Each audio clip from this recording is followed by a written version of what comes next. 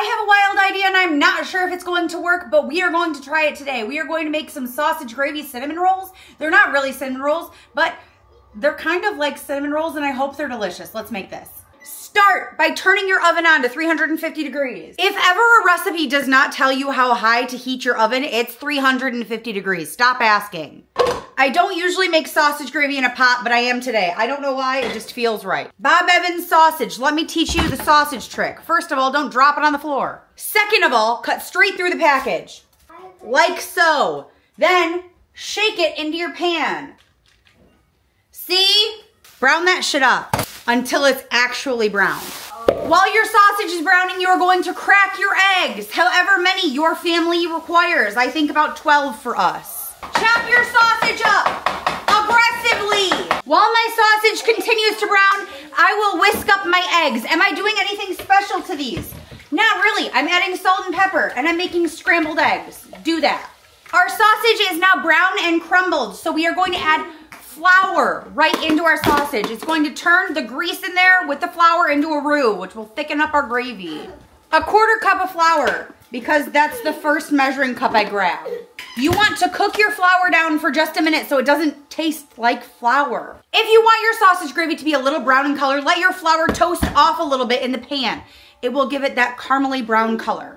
As for me, I don't give a shit, so I'm gonna add in my lactose-free milk.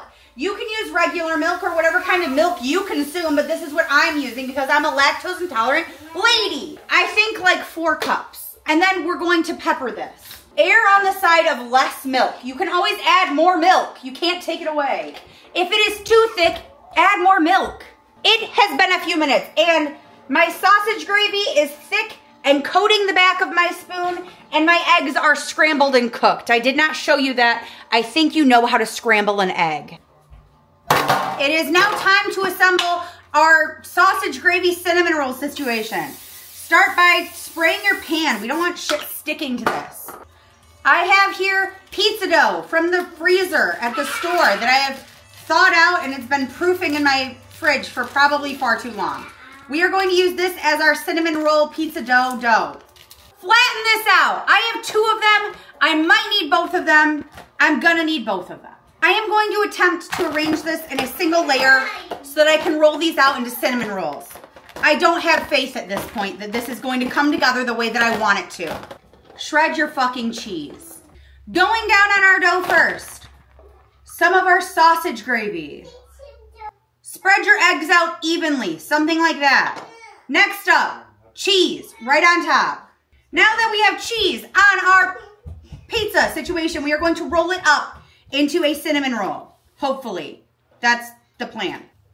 It helps if it starts busting and leaking everywhere. Something like that. Now, taking an absolutely massive knife, cut this into equal sized pieces. Stand them on their butts and pat their heads, just like always. Wash your fucking hands and top each of them with more cheese. This way, your eggs and your sausage don't burn in the oven. That's my hope, at least. I don't know what I'm doing. Pop this in the oven at 350 degrees and hope that you have dinner in a few minutes.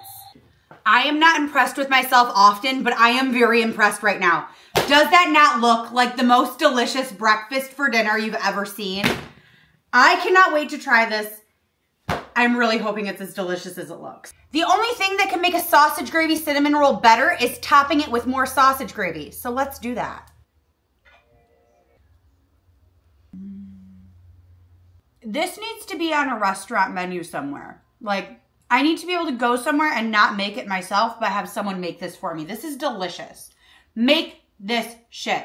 But, of course it's good. I made it. Follow along for more aggressive tutorials.